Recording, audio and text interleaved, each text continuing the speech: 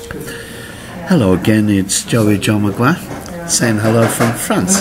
I'm in Bertilac in a wonderful pub restaurant, Comme Café, in Bertilac, lovely village in the Dordogne area. I'm in a wonderful bar called the Calice. Great staff, fine menu, fine wines and beers, and English speaking, but encourage you to speak French, so I advise any travellers to call in and have a look at this place. It's quite fine. It's right on the square near the church, and where you can hear the bells, and I've just uploaded my first poem in France, the Bertilac Bells, as I'm sure you'll notice if you're logging in. Anyway, this is the other one I'm playing catch up that I wrote this week. It's called I Watched. I presented you with a poem. Watch the tears as they welled up in your eyes before you'd had time to read even a single word.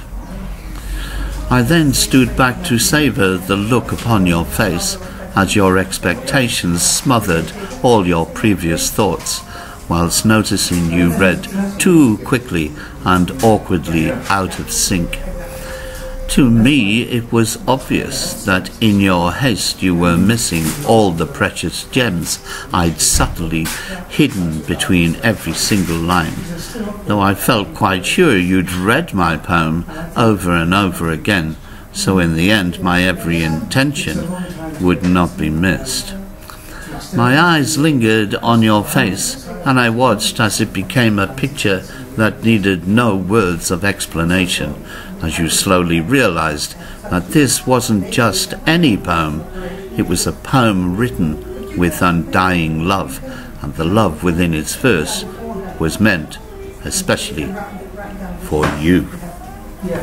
Joey John McGuire from France, Bertilac, France.